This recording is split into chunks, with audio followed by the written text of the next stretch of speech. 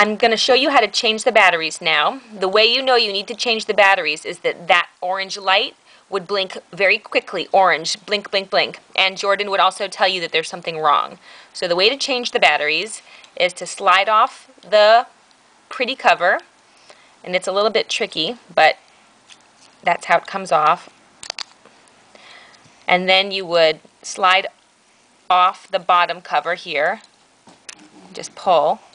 And then you see two batteries. You'd pop the batteries out. If you can't get them out with your fingers, you can actually use the magnet here to pull them out.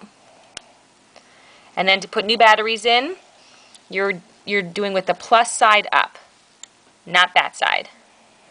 The plus side up, pop one in, pop the other in.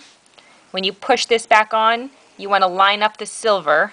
So that would be wrong. That's because that's the white side and there's silver there. You need to line up the silver.